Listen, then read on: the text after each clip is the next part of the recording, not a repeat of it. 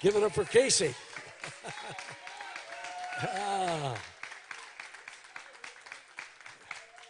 They're asking, am I up for the strength thing? I think I'll go for the wit. I don't know.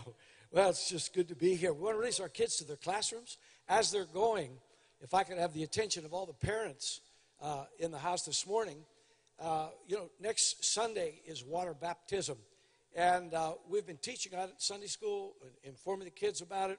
And so some of your younger children, knowing what's happened in their life, may desire to get baptized. If that's the case, please be sure to talk to someone in the back and prepare. There's a sign-up sheet back there and the like. Just let us know. And next Sunday, we'll rejoice together. Can somebody say amen to that? Praise the Lord. Well, this week was a big week in the Friedrich family. And I've got a few pictures for you. Come on.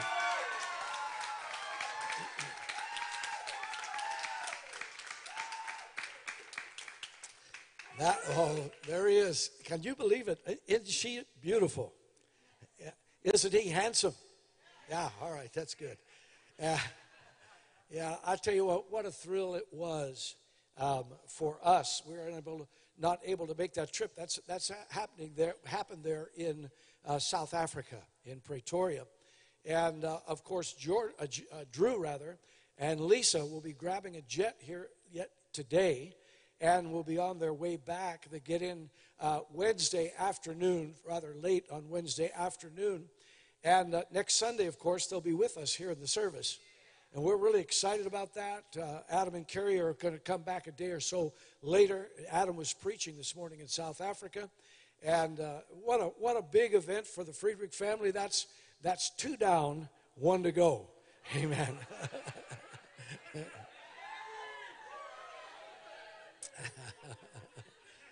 Two down, 1 to go. Who's the one? The most precious of them all. It's the Abigail. Amen. Oh, let's get into the word this morning. What do you say? I'm looking forward to it because we're in this series, This Is Us.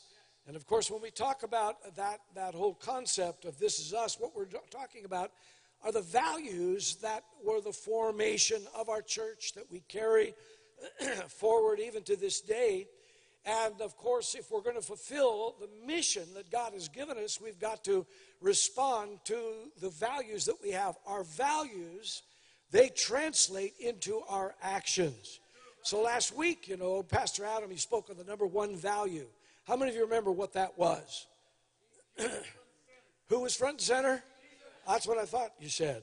And so Jesus was front and center. What that means, of course, and how he ministered it, is that in everything that we do is all about Jesus.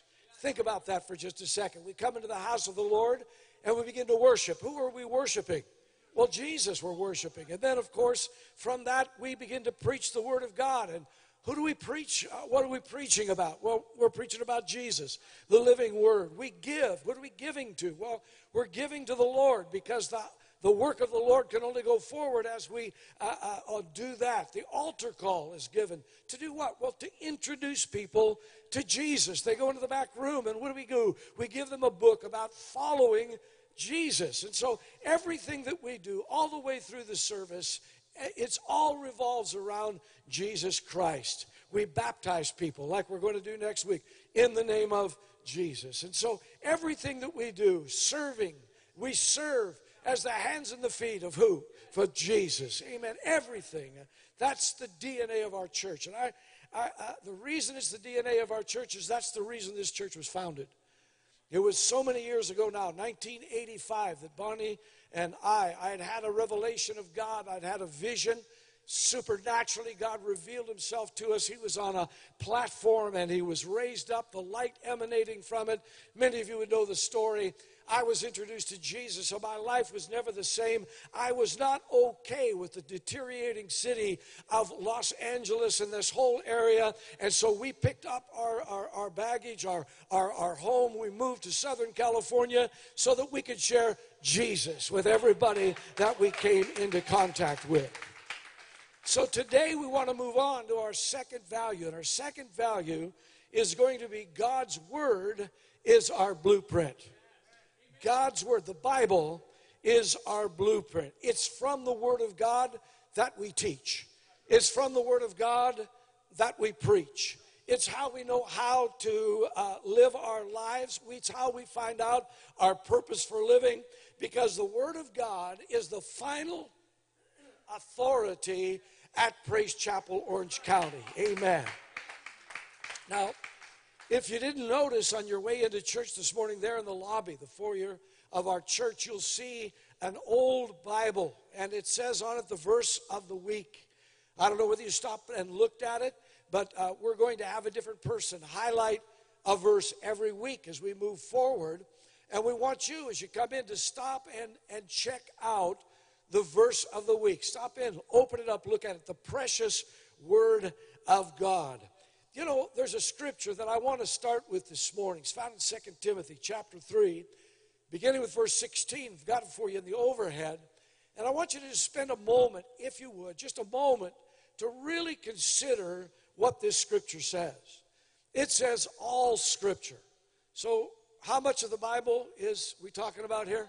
Yeah, all scripture is inspired by God. Now, literally in the original language, that word inspired means it's breathed out. And so, holy men of God, other scripture says, they wrote the Word of God as they were inspired by God, breathed out. So God breathes out His Word. And so what is the Word for? Well, it's useful. Somebody say useful. It's to teach us. It's to straighten us out when we're going through issues in our life. It's to recalibrate what we're doing in our lives. It's to put us back into the line of what God intended for us. It prepares us for a life that's not empty or shallow, but a life that's full of purpose and meaning.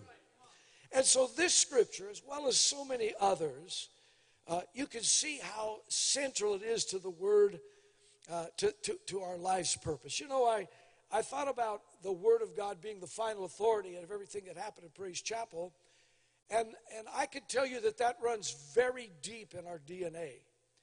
And the reason is that when I had my supernatural encounter with the Lord, I had this appetite for the Bible. You've heard me talk about it before. It was so intense that I would get up in the morning, I'd get off to work after I started my day. Being the owner of my business, I would sit down and I would read the Bible literally all day.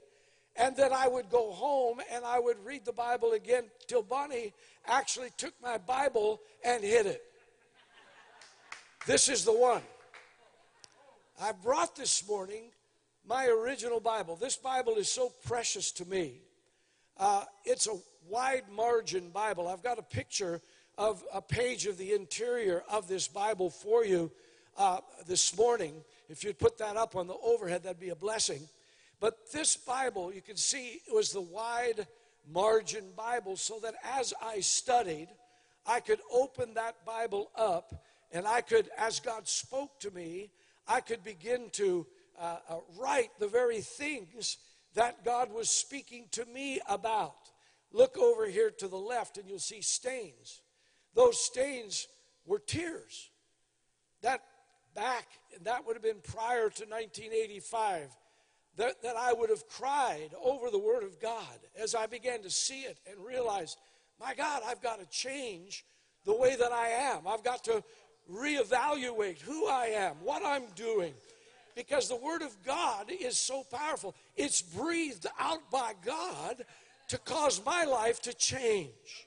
So that's why you hear us talk about the Word of God, preach the Word of God, to inspire men to study the Word of God, encourage women to use the Word of God to become the women that God has for them.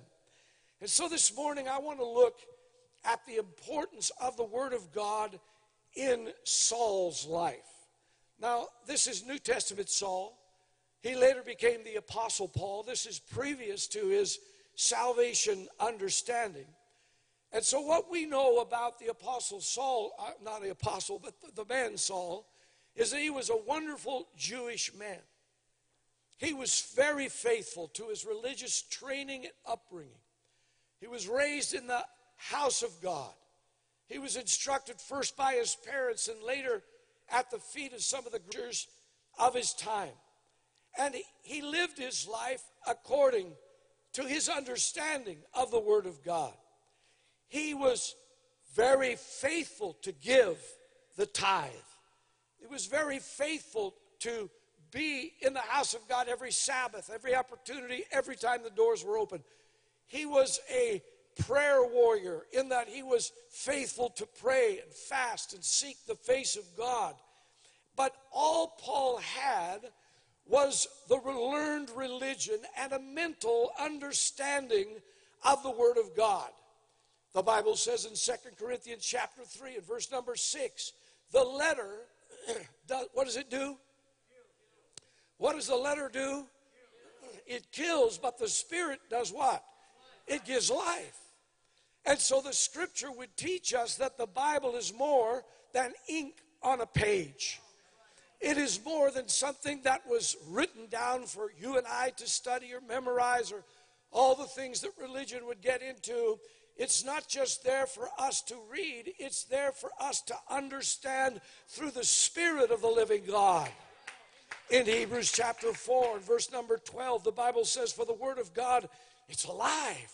It's powerful. It's sharper than any two-edged sword. It cuts between the soul and the spirit of a man. It exposes our innermost thoughts and our desires. Think about that for just a moment. Cast your eyes on that scripture and realize something today. The Word of God was there for a reason and a purpose, not to memorize, but to expose our hearts and to shape our lives and to lead us into the way everlasting. Jesus said it this way in John chapter 6 and verse number 63. It's the Spirit who gives life. The flesh is going to profit nothing. The words that I speak to you, they are spirit and they are life. Amen. So up to this point in time, before Saul became the great apostle Paul, all he had was the letter of the law. But then he had an encounter with Jesus. Now, Jesus is the living Word. Right? I mean, John chapter 1 and verse number 14, you know the scripture, and the Word became flesh. And he dwelt among us. We were able to observe the glory of the Word of God and the living Word of God. But here's Saul. He's on his road to Damascus. We know that he is intending to imprison, take the lives of Christian individuals. But the motive inside of Saul's heart is he was trying to do good. Literally, he was trying to do what he knew to be right. The trouble is, he was misguided. Do you know that you can try to do good and not understand what good really is? And so here we see that he comes and as he's on this way, misguided as he is, trying to do what's right, he has a supernatural salvation experience with the living God. You know the story. And in that time, there's a revelations, actually 3, that are given to Saul. And those revelations is, who is God? Who am I? And thirdly, what is my purpose? These are the same revelations that are available to you and I today. Let me read the story, Acts chapter 9, verse 3.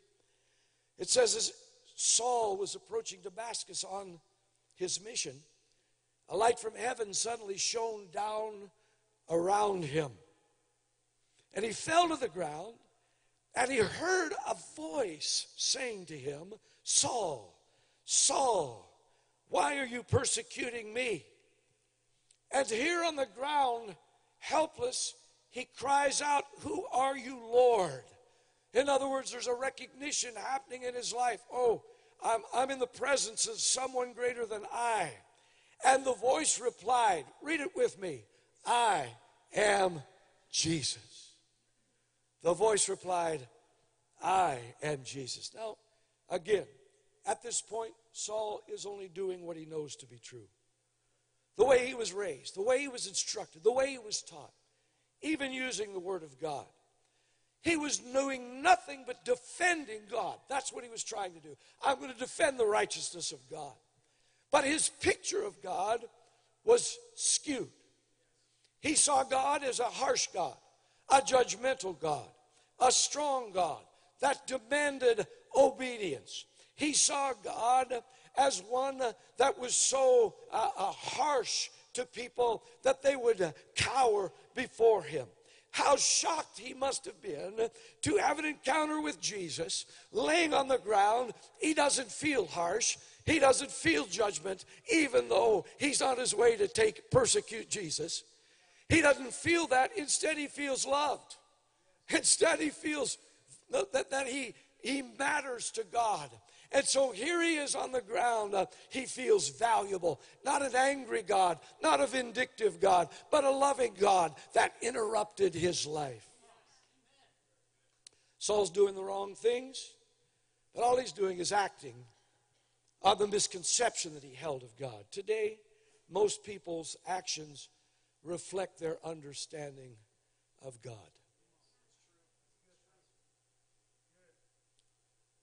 It's so sad what happens when we see people that have been influenced by their upraising, their upbringing, whether they were churched, unchurched, it really doesn't matter. If you go to the universities, we see that there are teachers instructing kids that will not even accept anything by faith. Everything has to become by science, and science, of course, is something that man has invented instead of understanding that science was there to figure out how we got here and to look into the universe and to see that there was a God that created us.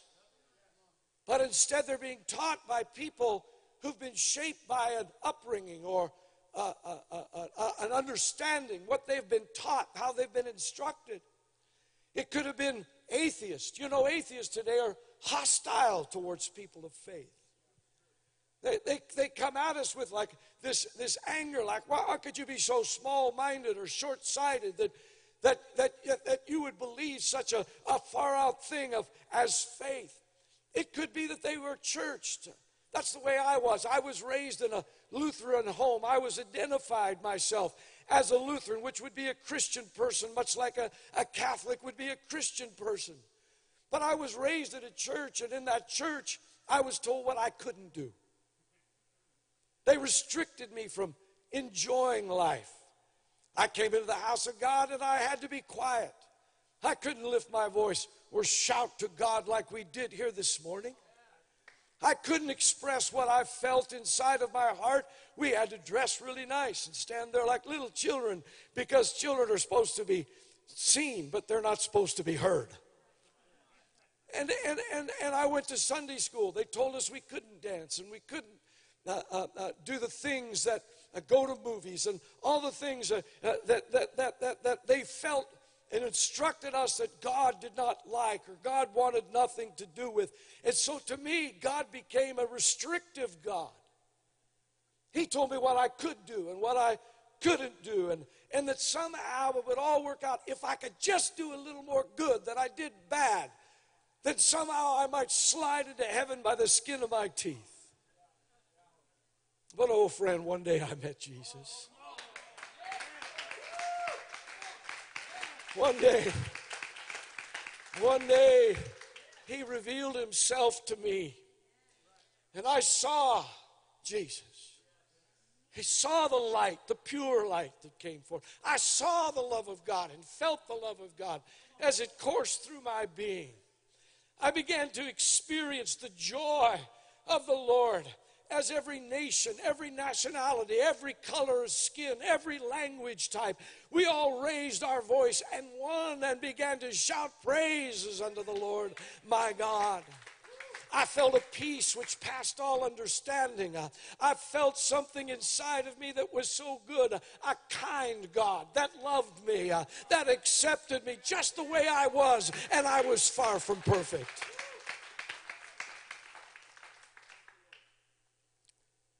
In a matter of moments, my behavior changed.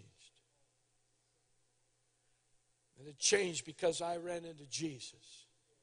He became front and center to me and my family. And all I wanted to do was get to know this God. Because the vision's over now, and I've got to get back to work and raise a family and do all the things that are a part of life. And I thought, God, I just want to stay in that vision. I just want to stay in your presence. And I realized I was going to have to put in a little effort. I was going to have to put in a little bit of work. I wanted to know God, and the only way that I could figure out how to know God was to get into His Word. And that's why it's a value today. That's why it is important to us today. I devoured the Word of God. That's why our emphasis, because I had a revelation, and that revelation was of God. Philippians chapter 3, Paul writes about his encounter. Yes, everything else is worthless when compared with the infinite value of knowing Christ Jesus my Lord. In verse 10 he says, I want to know Christ and experience the mighty power that raised him from the dead. He said, I'm not satisfied with the letter of the law. I want to know the living God. So the Bible firstly gives us a revelation of who is God. Say that with me. Who is God? Let me tell you, God is good. God is kind. God is merciful. How do I know that? Well, because of Jesus. The expression, the Word of God, the living Word. He came to earth, and we know that He cared about people. He cared about their physical limitations. He cared about their emotional trauma. He cared about every hurt that they had gone through. And his concern caused him to act. And that action showed us the nature of God. The Bible clearly shows us who God is through the revelation of how he responded to the needs of the world. Acts chapter 10 and 38, how God anointed Jesus of Nazareth with the Holy Spirit and with power, who went about, what did he do? He did good, and he healed all that were oppressed by the devil, because God was with him. Friends, that's our Jesus. That's our God. He ran across a woman that good, faithful to the word, the letter of the law, individuals caught this woman in an immoral act. And they dragged her out of the house, humiliating her, calling her names. And they stood her in the midst of a bunch of angry men desiring to take her life. Because that's what the letter does. That's what religion does. And instead, Jesus was there. But Jesus didn't respond that way. The world condemns, but Jesus doesn't. He looked at her, and he looked at the man, and he said, one of you that are without sin, will you cast the first rock at this girl? And then there she stood, naked and exposed. He says, look, I love you, girl. I don't love what you've done. That's sin. But he said, get up, go out, and change the way that you're living. It was Jesus that came upon Zacchaeus. Who was Zacchaeus? Nothing but a common little thief. He was heartless. He didn't care about people. All he wanted was what they had. He didn't care that people were under the oppressive rule of Rome. He took the taxes for the Romans, but he kept on taking more and more for himself. I'm sure many men cried in front of him, said, please don't take it. I need it to feed my family. But he didn't even think about it. He just stole it from them. But in spite of that, Jesus sees Zacchaeus. And instead of calling him out and saying, you are nothing but a common thief, how could you do this to people? Instead, he said, Zacchaeus, let's hang out for lunch today. And he went to be with him. He went to his home. that was filled with all the wonderful things that he had stolen from other good people. And instead he says, I love you, Zacchaeus. You don't have to live like this. And the Bible says Zacchaeus' life was transformed in a moment of time. That's our God. In Romans chapter 2 and verse number 4, Paul writes these words, and he says, or do you despise the riches of his goodness, of his forbearance and long suffering, not knowing, I love this, that the goodness of God leads you to repentance?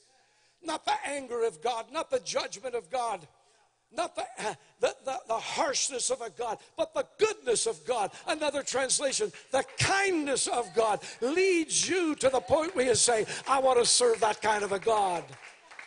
In Psalms 100 and verse number 5, it says, for the Lord is good, and his mercy is everlasting, and his truth endures to all generation. God is all powerful. God is supernatural. His power is used to help us, not for his own benefit, but for ours. That's where the signs and the wonders and the miracles transpire. It was blind Bartimaeus. Jesus is walking down the road, and people are hanging on every word that he's got to say. They're crowding around him as he's dropping gold and nuggets into their lives. But he hears a voice, a weak voice from the back of the crowd. It's saying, Jesus, have mercy upon me. And people began to shush him and tell him to be quiet. He's teaching now. He's very involved. But Jesus says, wait, I heard a sound. And he calls him to him. And he says, what do you want? He says, oh, Lord, that I could receive my sight. And Jesus stopped everything that he was doing because of one man who was hurting.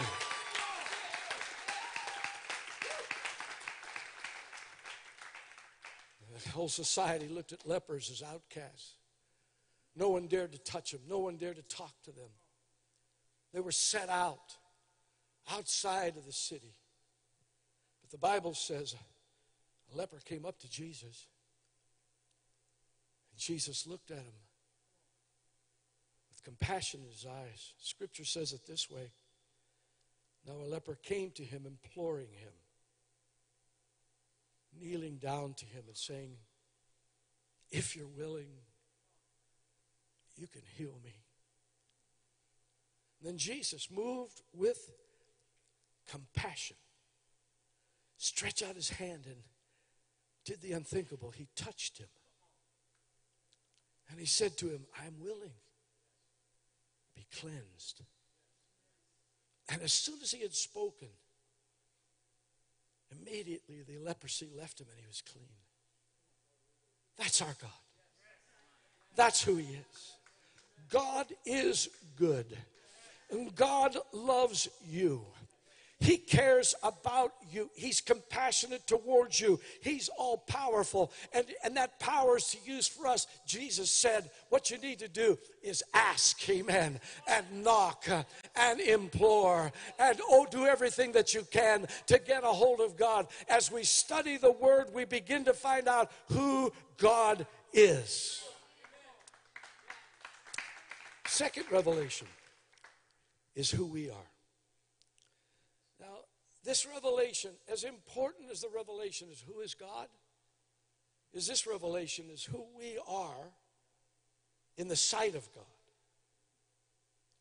Because originally, when God created mankind, he created them to rule, to reign, and to be a partner with him in the purpose of creation. In Genesis chapter 1 and verse 26, the Bible says, then God said, let us make human beings in our image. And they will reign over creation. Now I want you to stop and just look at that part of Scripture for just a moment. God, with the living Word right beside him, Jesus, and the Holy Spirit, they get together and they say, look, we've made creation, but now let's make the crown of all creation. Let's make one that's like us. Oh, he's not us, but he's like us. Like we reign and we rule, they'll reign and rule. And the kingdom that we want to establish, they will partner together with us in the establishment of the kingdom of God. In verse 27, so God created human beings. And he created them in his own image. In the image of God, he created them. Both the man and the woman, the male and the female. He created them. And God blessed them and said, be fruitful and multiply and fill the earth. And what's it say? Govern it. Govern it. Look, I want to tell you something. Governments that are here on this earth are just governments that are here on this earth. They come, they go. They fight, they feud. But let me just tell you something. You and I are to bring down the kingdom of God.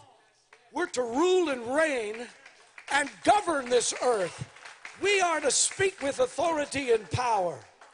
See, man was created to walk humbly with God and in harmony with God.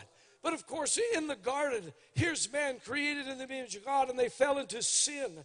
And as a result of the sin, the curse passed to all men. We see this same thing that happened in the life of Saul. Now, Saul is a proud man. He's a boastful man. He's a self-righteous man. He thinks he knows more than the other guys. But in his presence, he's fallen down to the ground. He is helpless. He cannot see. He cannot get up. He is hopelessly overmatched. For the first time in his life, this wealthy, ruling individual, this man of authority is on the ground, and he realizes, my pride's not getting me anywhere right now. My plan to go is not happening. I'm under some kind of a power that's greater than me.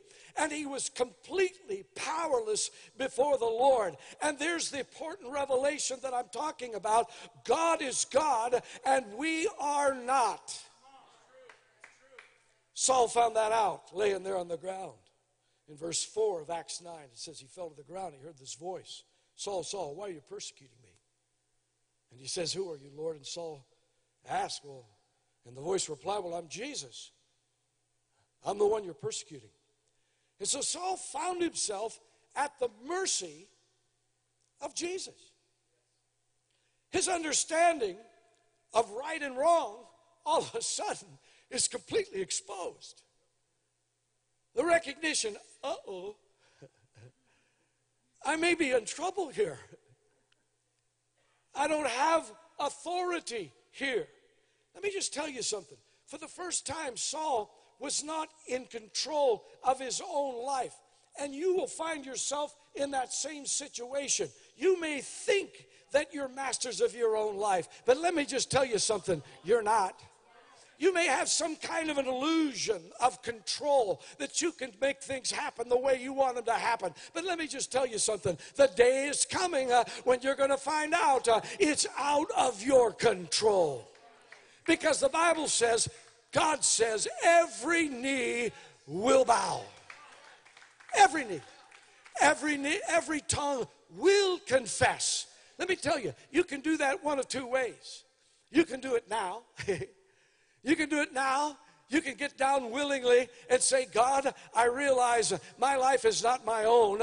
I'm under the authority of someone greater than I. Or you can wait until Judgment Day when the Lord looks at you and says, bow. And you say, I'll stand. And you will not stand. You will fall to the ground completely merciless. Philippians 2:9 says it this way. Therefore God has highly exalted Jesus and given him a name which is above every name, that at the name of Jesus, what name? Every knee will bow, not just those in heaven, but also those on earth, but beyond that, every demon under the earth. And every tongue confess that Jesus is Lord to the glory of God the Father. You remember Judas. He walked with the Lord. He felt the love and the acceptance of Jesus as he walked with him. We know that at a point in time, Judas said, Jesus' program is not lining up with mine. I'm not sure that I want to follow him. And so he concocted a plan. And that plan is, what I'm going to do is I'm going to sell the whereabouts of Jesus for some cash. And so he goes and he sells the Lord out. And we know that a whole regiment of military men come with weapons drawn. And there's Jesus standing. And in John 18:6, they came. It says, and they said to him, I am he. They said, we're looking for Jesus. They said, I'm he. And what happened? They fell to the ground. A regiment. Swords, shields, staffs. A regiment. Taking him captive. We'll just take Jesus and we'll take him to the high priest. But Jesus just said, I am he. Boom.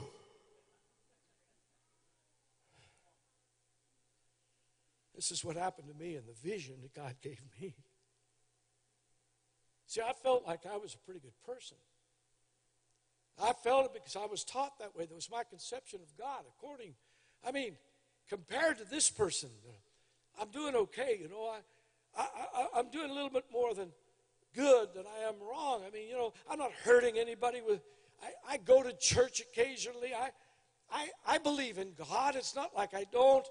But, oh, friend, God took the scales off of my eyes.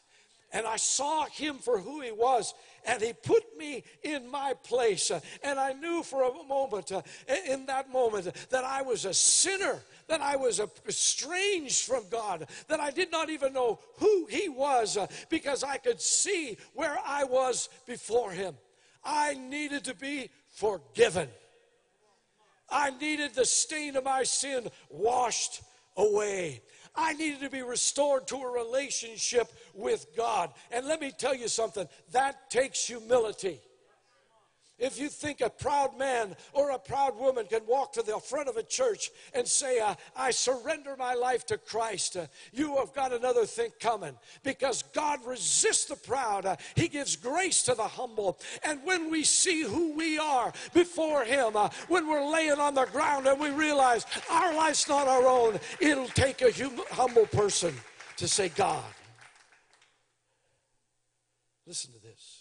Psalms 130, verse 3. Lord, if you kept a record of our sins, who, O Lord, could ever survive? But, aren't you glad for that word? But, you offer forgiveness, that we might learn to fear you. I just want you to cast your eyes on that last part of that scripture. But you, what's it say? The forgiveness is what? It's offered. And the reason forgiveness is offered, it says that we might what? Learn to fear God.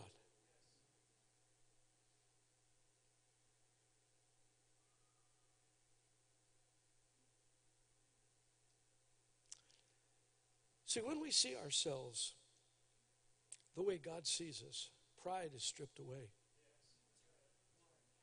Literally, Scripture says that we stand naked, exposed before him. But it's only then that we can receive new life. Because Scripture says we have to die to ourselves in order to be born again.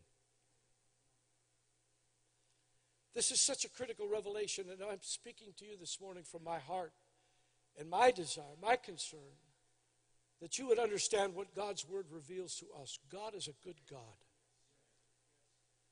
And you say, well, you don't know what I've done. And you're right, I don't. But I can tell you this much, God does.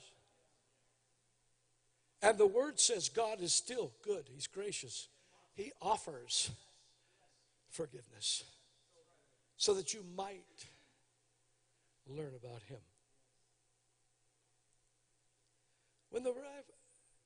What the Bible reveals after we're restored is we become new.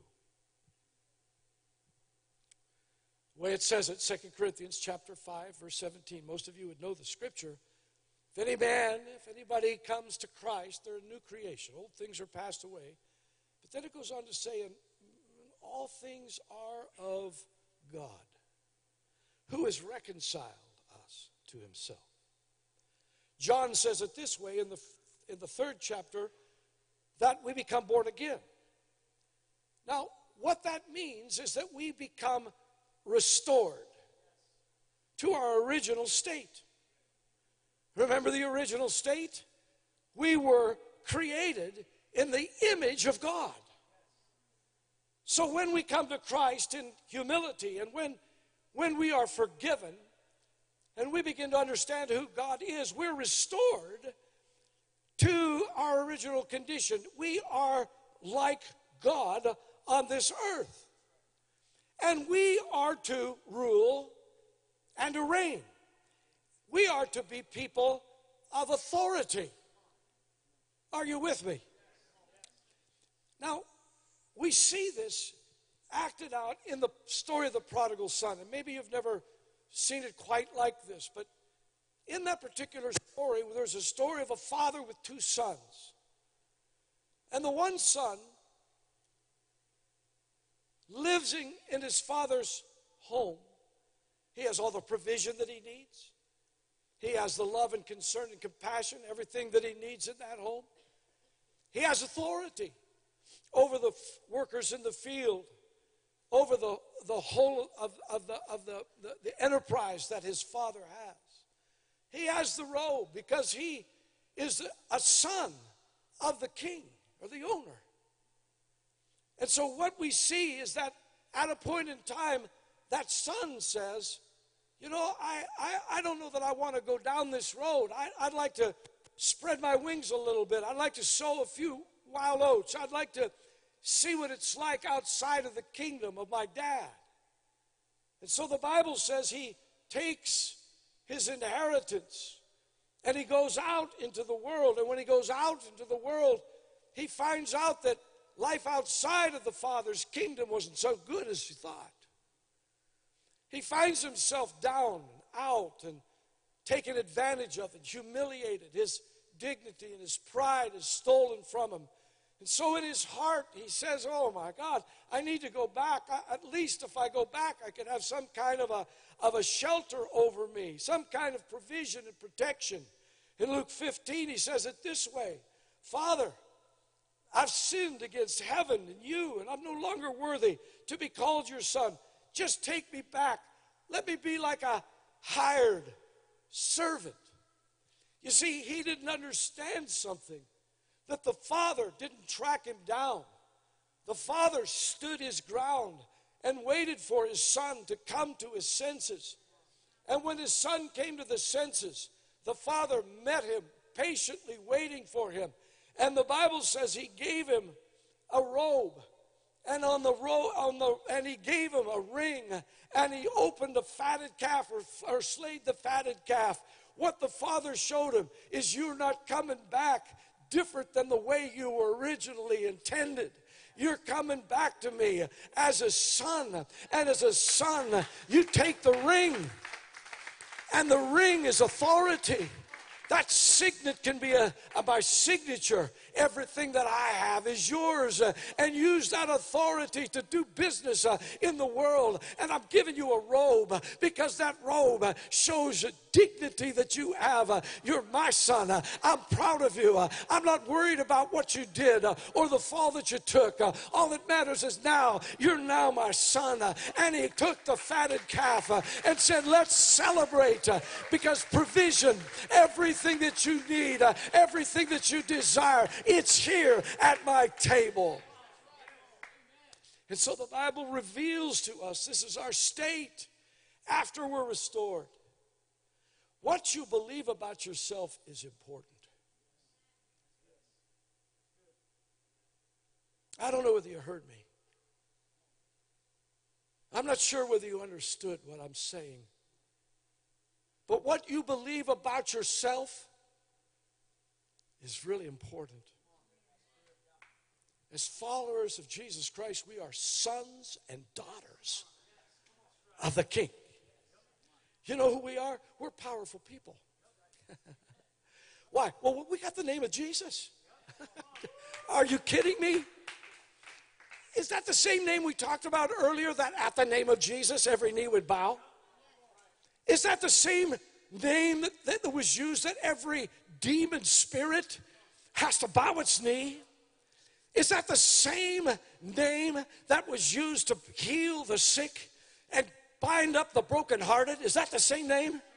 Is it the same blood that we've been given, that you and I could go out and plead the blood of Jesus Christ? Let me tell you something, every demon in hell begins to flee out the door when we say, we stand under the blood of Jesus Christ. We've got the Word of God. We can speak to the devil and say, no weapon formed against me is going to prosper, because my God has given me that. Greater's he that's in me than he that's in you. Better get out of my way, because I'm a woman, I'm a man of authority. That's who we are. So yes, we come in humility. And we stand in humility. Oh, but after Jesus, after restoration, we become something. This is us. This is who we are. We walk out the doors of this church. We're not begging. We are going in the name of the Lord. There's a third revelation. And that revelation is the Bible reveals our purpose. This is the big question in life. This is the one I think that causes more people to stumble, struggle. They can't understand, why am I here? Why do I have to go through all the stuff? The pain of life, the hurts of life. What's my purpose? Why am I here? And without revelation, this third revelation that comes to us from the Word of God, we remain insecure. We search, but we never find. We live below what God intended for us. But the revelation in the Word of God clearly reveals our purpose to us. Now, in the story of Saul that we've been reading about, Saul's laying on the ground. He's prostrate before God. He certainly saw God for who he was. God is a good God. God's a compassionate, caring God. He became well aware of who he was before God because he's laying there on the ground. And then the words on the ground spoke to Saul the reason for his existence. In Acts chapter 9 and verse number 6, then the Lord said to him, Saul, arise and go into the city, and you'll be told what you must do. Now we know that when that happened, God spoke to a disciple of the Lord and told him to meet Saul and speak to him, and God, the living Word, gave him the words to speak. In verse number 16, Ananias, that disciple, spoke to Saul and said, but rise, stand to your feet, for I have appeared to you for this purpose, to make you a minister and a witness, both of the things which you have seen and the things which you are still going to be revealed to you. And you're to open the eyes in order to turn people from darkness to light, from the power of Satan to the power of God, so that they might receive forgiveness of sins and an inheritance among those who are sanctified by faith in me. So here's Saul lying on the ground, and God speaks to him and says, stand. Let me tell you something. God doesn't want you down, He wants you up. Yes, come on. And there come the word of the Lord, the living word, and it was a revelation for his purpose. He found out that his design for his life was not God's design. He understood that his feelings of right and wrong were not God's understanding of right or wrong. He realized, I have now become an ambassador for the kingdom of God. And everywhere he went, and everything that he did, he was to do that. Didn't matter whether he was preaching a sermon as an apostle or whether he was making tents to earn a living. He was to share what God had done. And so there, as he's making tents, a couple, Aquila and Priscilla, are working with him, and he inspires them for greatness. When he was traveling, when he went to Berea or Mars Hill, he didn't just hang out, but he began to share with those that were philosophers. Began to speak to them about them worshiping an unknown God and how that God could be known.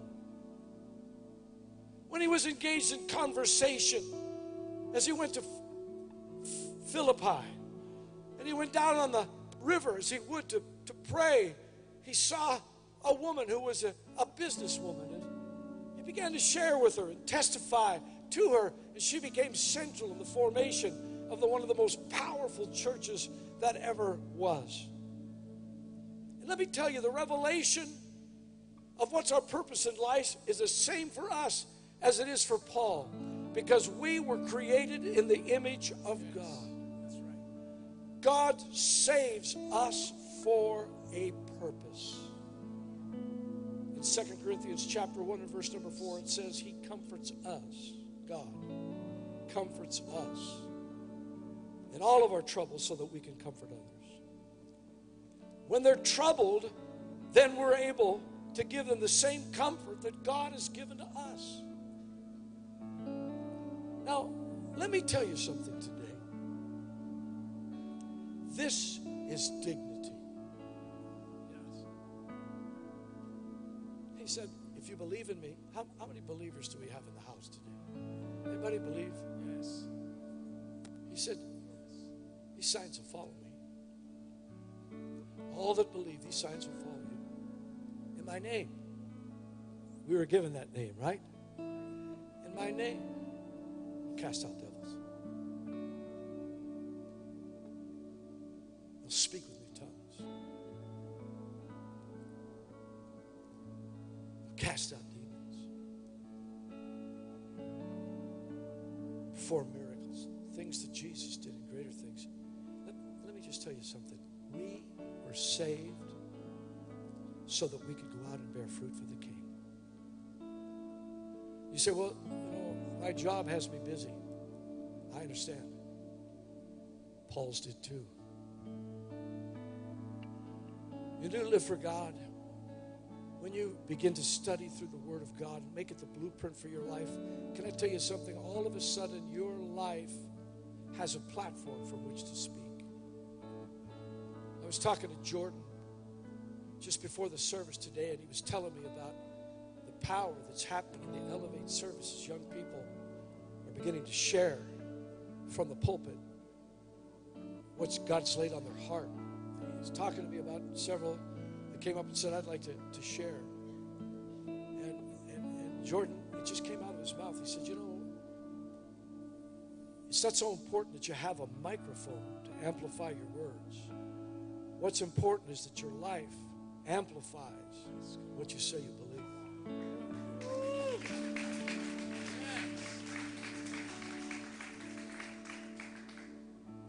And I told him, I said, the way I've always taught that is that there's a platform from which a preacher preaches.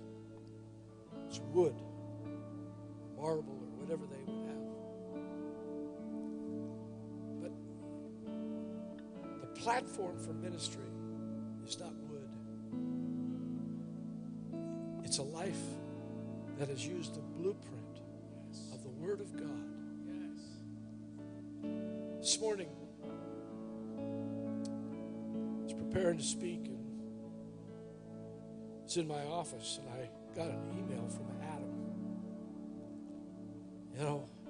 Something about us that when we're gone, we're still thinking about the body of Christ here. PCOC. This is what he texted me. It means a lot to me. He said, have fun today, Dad. God's word is our blueprint. You don't have to preach about a life built on the truth of the word of God, because that's exactly what you are.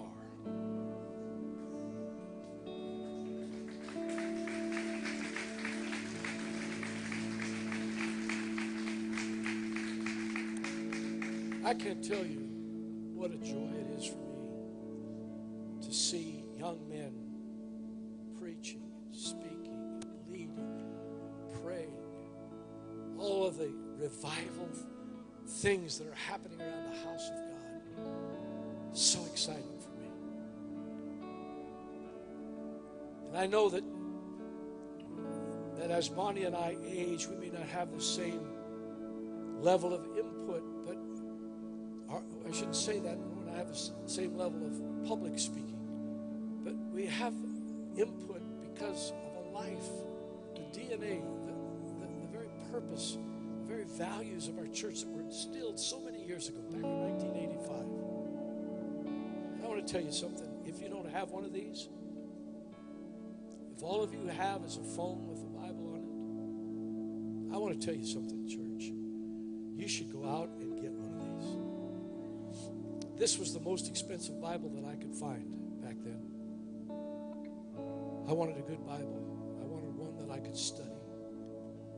And the life that I have, the life that, well, through the generations that we love, is because I got to know God.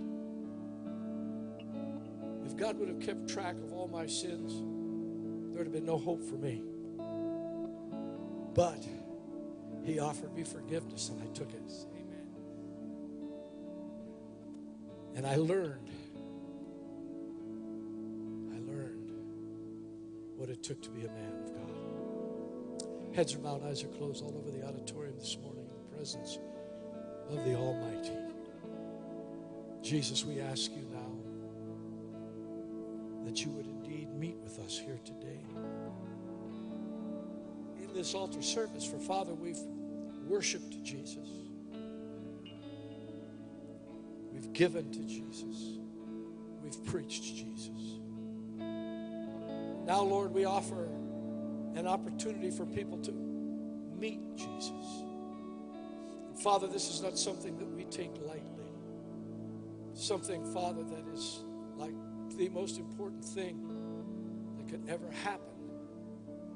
And Father, I thank you for those that have been saved these last weeks. But Father, I pray this morning that the good God that's revealed to us in the living Word would reach down and touch hearts this morning.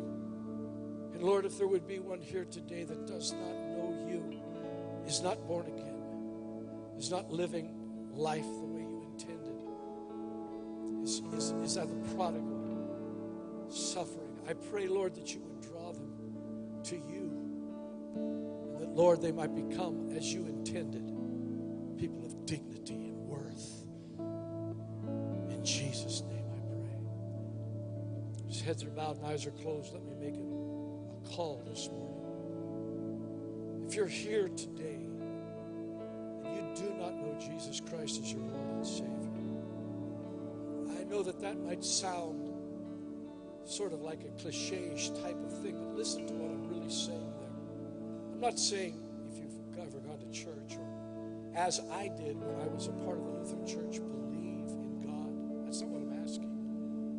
I'm asking, have you ever been born again? Have you ever been restored to who God originally intended you to be? And if you haven't, I invite you today, as Jesus did. He offers us forgiveness so that you might learn of him. And if that's you, I want you with it real quickly. No one looking around, just no one here to embarrass you. Just simply slip a hand up and say, well, that's me, Pastor. I want to know Jesus. I want to surrender my life to him today, real quickly, with an upraised hand, just up and right back down, right before the Lord. Jesus. Jesus. There could be no greater decision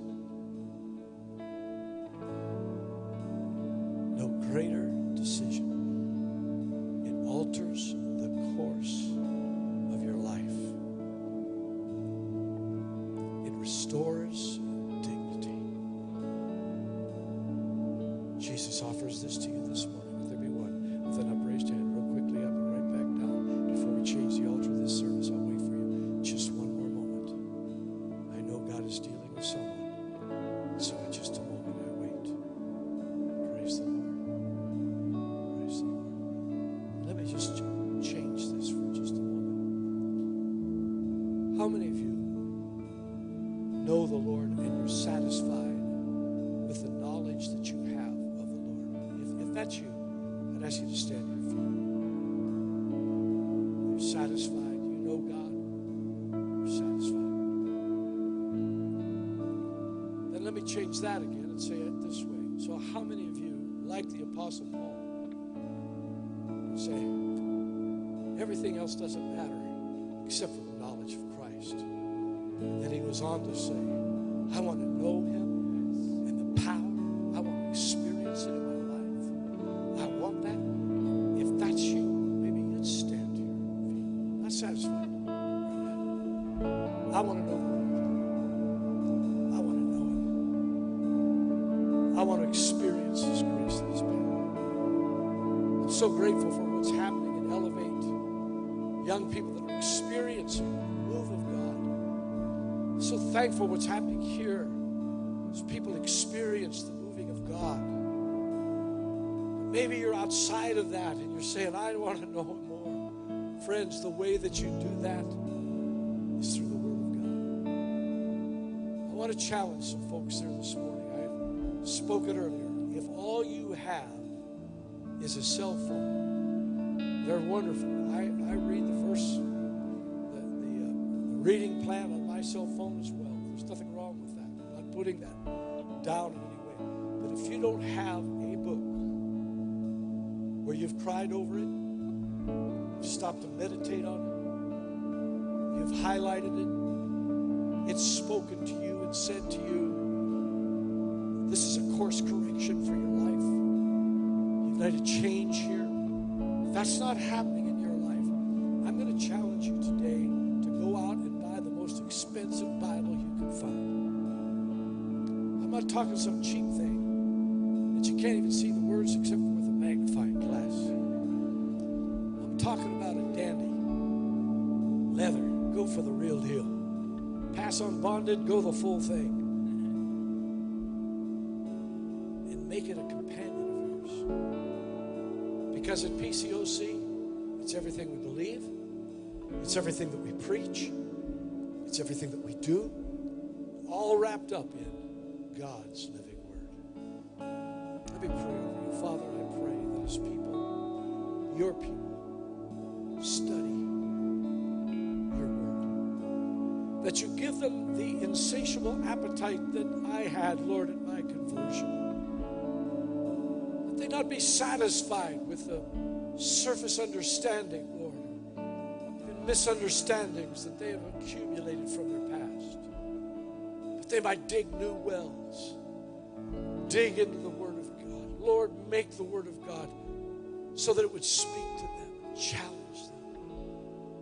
Lord, I pray that as we realize that the Word is Jesus, that the Word reveals to us who God is, who we are, what is our purpose. Lord, that it would change the trajectory of our lives.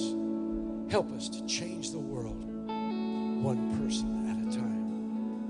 In Jesus' name, amen and amen. Would you give God praise? Listen, when you exit today, before, I know people speak, talk, and share and everything, but when you're looking, go out and read the verse of the day. Find that Bible, read the verse of the day, and then make it part of what you do. When you come into church on Sunday mornings, go to that book, check in with God. Check in with the Word. Amen. I love you. God bless you. Have a great day.